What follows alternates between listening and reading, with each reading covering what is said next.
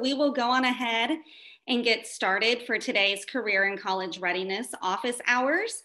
As a reminder, please submit your questions in the online chat feature and I will moderate them and get them asked to our medical experts.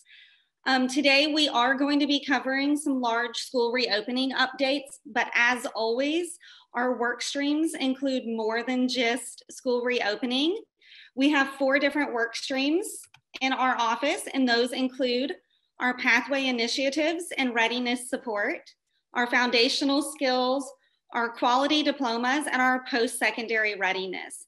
So at the end of the call, if you have any questions surrounding anything on the screen in front of you, feel free to put them in the chat and we will get them answered by the appropriate department. So for today, we do have 2 special guests with us. As always, we have Dr. Finger with Children's Hospital joining us today on our call.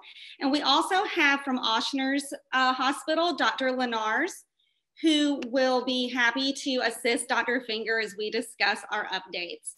So I'm going to turn it over to the 2 of them for a moment and have them come on camera and give us a little high-level overview of the current COVID situation in the state of Louisiana, and then we will get into our CDC updated guidance. So Dr. Finger and Dr. Lenars, if y'all would take it away for a few minutes, I'd appreciate it.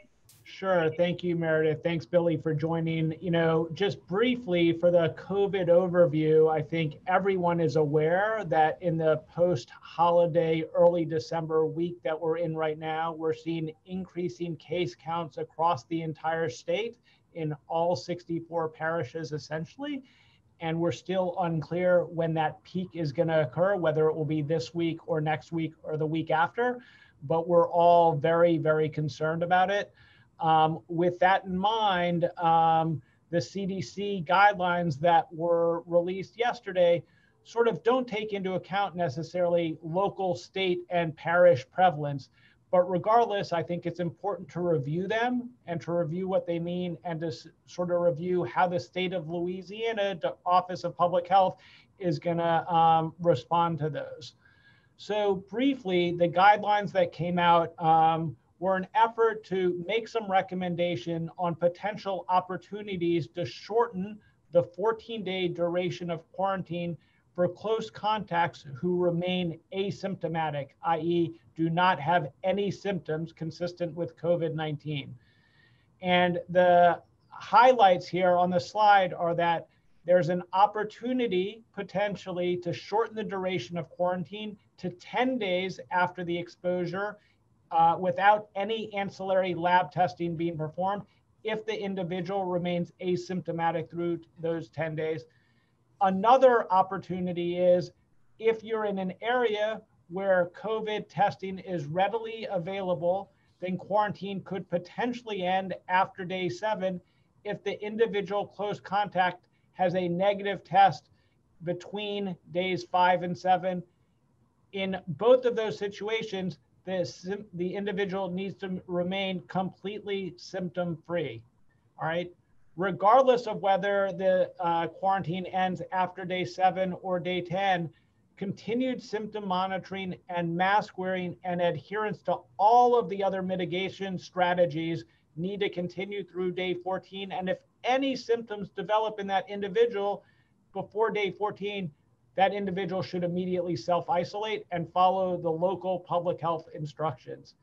Again, what happens now is the Louisiana Department of Health, it takes these guidelines and makes a recommendation, which will be forthcoming in the next few days about their recommendations, taking into account what's happening with COVID-19 across the state. And again, they will balance that with knowing that there still is some increased risk if we decrease the duration from 14 days to 10 days or to 7 days with a negative test. It's not as good as staying in quarantine for the 14 days, but as we've learned over time, adherence and compliance to that 14 days of quarantine has waxed and waned. And the thought is that we might see increased adherence and compliance to these shorter durations if the public knows that And also, we think it will increase the ability for close contacts to get tested potentially between days 5 and 7. Nevertheless, we're waiting for the final word from our partners at the Louisiana Office of Public Health to finalize their guidelines before we internalize and make any final recommendations to the Department of Education. I know Dr. Lenars is on as well, and I know we share our same thoughts about this, and it's a balancing game. I'd like to hear what his perspective is on this as well. I agree with everything that Dr. Finger said. I think it's very important for those in leadership and education roles, and we're all certainly COVID educators, whether we signed up for it or not at this point, and by that I mean educators as well as medical folks, to continually reinforce that this, two points. This only applies, as Leron said, if the child or teacher is asymptomatic. And in order to apply that tenet, one needs to monitor for symptoms absolutely continuously. So in some ways, folks need to be even more vigilant about monitoring for symptoms. The other is that 14 days essentially of true quarantine nearly 100% guarantees that there won't be transmission. 10 days actually produces a quantifiable increased risk of from 1 to 10% chance that someone will become infected or manifest the illness after the shortened quarantine. And so my point is that this is like everything else we've done in COVID. It's a risk benefit. We're weighing some modestly increased risk here against the benefit of in-person education is really what this comes down to when we talk about at the school level shortening the quarantine. And then the last thing I would just add is that it's our feeling in our school's program that the 7-day version, which does require the negative test, and the type of test is under discussion at our State Department of Health, regardless of what the CDC has said, that carries an even a greater increased risk. And we also believe it kind of puts the educators, the school folks, leaders in a much more complicated operational position, because then you have a cohort of quarantine kids who come back at 7 days, a cohort that would come back at 10 days. And they're also required then to interpret the accuracy and the type of test, determine the timing of the test, when was the sample actually collected. So I'll just come right out with the punchline from our school's program is that if you're going to take on the marginally increased risk, we think that the straight up 10 days without testing is operationally the most logical to apply. I echo that loudly. All right, we do have a few questions that have come into the chat. I do want to let everyone know that as of now, we are working with the Department of Health, the Louisiana Department of Health, to operationalize these guidelines. So while some of the questions we are unable to answer at this time, once we release the guidance from LDH, we will be able to answer those more fully. So if we don't get to your question today, it will be addressed once we have the full guidance from our partners at the Department of Health. So our big question that we have right now is, what is the impact on this semester with the upcoming holidays, Dr. Finger, versus next semester where we might see more of an impact on these new guidelines? Yeah, that's a great question, Meredith. I know there's a lot of anxiety and perception of urgency. I think the bigger impact on these will certainly be next semester, since most schools across the state have about this week plus 2 more weeks of educational activities planned before the week of Monday the 21st begins.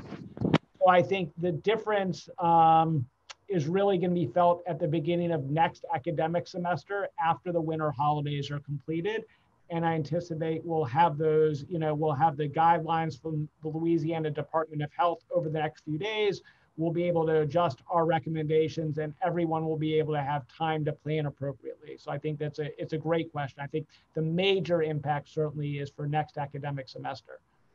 Okay, so as of now, school systems should continue to follow our existing 14-day quarantine guideline until we are able to operationalize this new update with the health. Absolutely, and I do feel it's imperative for us to wait until the Louisiana Department of Health sends out their new healthcare advisory. Absolutely. Okay, thank you so much for clarifying that for us. And as a reminder too, for our participants today, both Dr. Finger and Dr. Lenars will be on the 9 a.m. system leader call tomorrow morning, where they will also be able to address this. So hopefully we'll have some more updates for you at that time.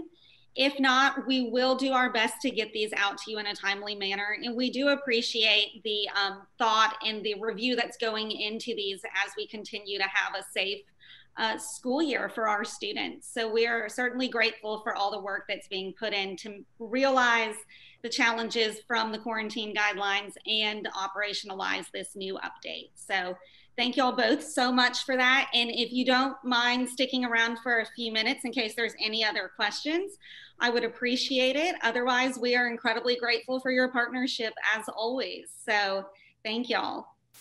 All right, our next update is surrounding our spring semester PPE requests. So if you'll remember, in the beginning of the fall semester, we were able to partner with an organization and get some face coverings, enough for every student at your school system, hopefully, and some other supplies to our schools. At this time, we are able to offer that again. So the department, in collaboration with the special school district, will be once again making face coverings and hand sanitizer available for all school systems that need to replenish your supply.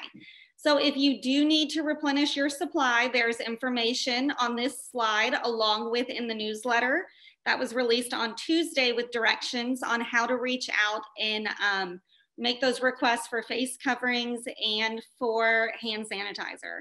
So we are excited to be able to offer that so that our second semester can be just as safe as our first semester was. And then our next update, I believe, is surrounding the modified phase 2 guidance. So as we're all aware, last Wednesday, Governor Edwards made a proclamation to move Louisiana to a modified phase 2 for COVID-19 recovery. In response to this, Bessie President Sandy Holloway was able to approve emergency rules that allow but do not require our school systems to continue to follow phase 3 minimum requirements for reopening facilities. So as such, school sites should consult their school system leaders to determine what phase they will be operating in and align accordingly with the phased guidance. So that's up to every school system to determine if they are going to return to phase 2 for their school system, or if they are going to stay in phase 3.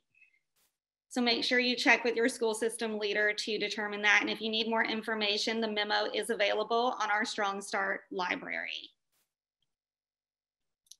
Our next update is related to the Binax Now rapid COVID testing kits. So we are able to work with the Louisiana Department of Health, and we are able to expand this through December. So if you have not yet requested your test and you're realizing that you are indeed going to need to use them, you are still able to complete the survey, and we will still work with the Department of Health to coordinate getting that information to them. So if you do not have a CLIA certificate number or a community provider to assist you in testing, you can reach out to the email listed here, and they will assist you with getting a community partner to work with you on these tests. The only thing to note is that if you complete the survey after December 10th, your test will be delivered via a mailing address. So they will be shipped with UPS or FedEx or whoever they are partnering with. And so you will have to have somebody there to receive them over the holidays. So please make sure that you note that extended timeline, but also that if it's after December 10th, they will come to you via the mail as opposed to the National Guard. And then to supplement this, we also have a Binax Now FAQ document. We also have a manufacturer's document, which will give you more information should you need it. So those two things are also found in our Strong Start library. Okay, I'm going to, on our next slide, I'm going to let Kimberly Buckingham with Children's Hospital give us an update surrounding our town hall that we will be hosting next week. And I do note that the date is wrong on this slide, but it is correct in the table, so we will make sure to get that corrected. Hi, everyone. Thank you, Meredith. I appreciate the opportunity. Children's Hospital will have its town hall in collaboration with the Department of Education next Wednesday. And as Meredith mentioned, the date on this slide references last month's, but it will be next Wednesday, December 9th at 1:00 p.m. Pre-registration takes just a couple of seconds, so don't be hesitant around that. We'll just review our resources and continue to answer questions, especially around any updated guidance. And we'll look forward to having you on there. So please feel free to reach out to thrivekids@lcmchealth.org if you have any questions ahead of time you'd like us to consider. And we appreciate you tuning in and all the work that you're doing. Appreciate it, Meredith. Thank you. All right. Thank you, Kimberly. If you have not had an opportunity to attend one of the Children's Hospital town halls, they are very informative. They're extremely interactive for participants.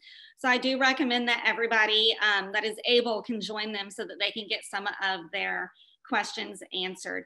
Dr. Finger, if you are still on, we do have a few more questions that I'd like to ask you about that. So the big question that we have right now is, the biggest question I'm seeing right now with this is, what is the recommendation for band and choir in the phase 2 modified? Is it the same as we've been recommending? Yes, we have not changed that at all. Okay, so outside, if at all possible, is the best option. Absolutely. Thanks for the clarification, Meredith. Okay, thank you. And then the other question that we have to this goes back to the wearing of masks with the phase 2. We should still be wearing masks regardless of which phase we're in? We absolutely, yes. It's one of the best mitigation strategies that we have. Okay, and that includes outdoors and during physical education style classes. And what our wording has been is as tolerated during aerobic activity. If people need a mask break, we ask that they separate them for a period of time from the other children if possible. Okay, and we do have a question asking if masks are needed if desks are spaced at 6 feet apart, and the answer to that is yes. You should be wearing a mask and doing your physical distancing. Both of those are mitigation efforts that work together to keep our students and our staff safe. Do you have any guidance for the singing of Christmas carols in the classroom with holiday parties coming up and activities? I know we discussed this prior to Thanksgiving, but as we're closer, I think it would be nice to kind of refresh everybody on it. I think the presence of the holiday season is challenging because we want to do things that we did in 2019, but we're really unable to do them. So we shouldn't be doing any activities in the next 2.5 weeks within the classroom unless they meet all of the mitigation guidelines that we already have in place. So I don't know, it's hard to be the Scrooge on a call like this with 250 attendees from across the state. But again, any potential decrease of attention to the mitigation strategy that is in place increases the risk. And I can't quantify that risk, but it would be higher than if we don't do those things. So I would strongly discourage gatherings where people are going to be unmasked and in close proximity to each other and singing and eating inside in that proximity. It's just simply not worth it. And I think we've done so good for such a long time. The horizon is here and we can see it. It's within the next several months, things will start to get better. We just need to remain vigilant and adhere to everything that we've been doing. Okay, great. Thanks for reminding us of that. I do think another question that we have that's been a pattern is when the Louisiana Department of Health introduces these new guidelines, will they be retroactive? So for example, if somebody is in the middle of a 14-day quarantine, should they continue that 14 days when these are released, or are they allowed to end them what I would say is almost certainly, and I say this having had lots of conversation with the folks at the Department of Health who are writing the guidelines, that they will be applicable and retroactive. So someone who reaches day 10 of that 14-day quarantine, I would support their return to school while continuing to monitor for symptoms between days 10 and 14. I think it's a little bit harder to retroactive someone for the 7 days. Like, I think if they reach day 8 and they have the ability to get a test, and that's a part of the guidelines, we'll have to see what they say. But I would hesitate to comment on the day 7 plus a negative test until I see what the Louisiana application of the CDC guidelines actually states. Absolutely.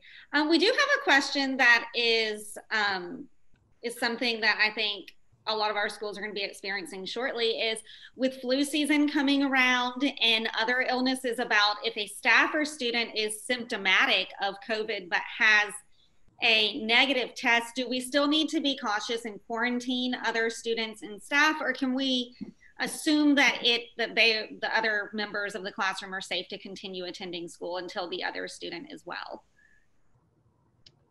I think I lost you in the question, Meredith. I think was the question, if someone has symptoms consistent with COVID-19, yes, and they have a negative test, can they still return to school after their symptoms resolve? I think was your question. The question is, do we need to quarantine other students around them if their test is negative?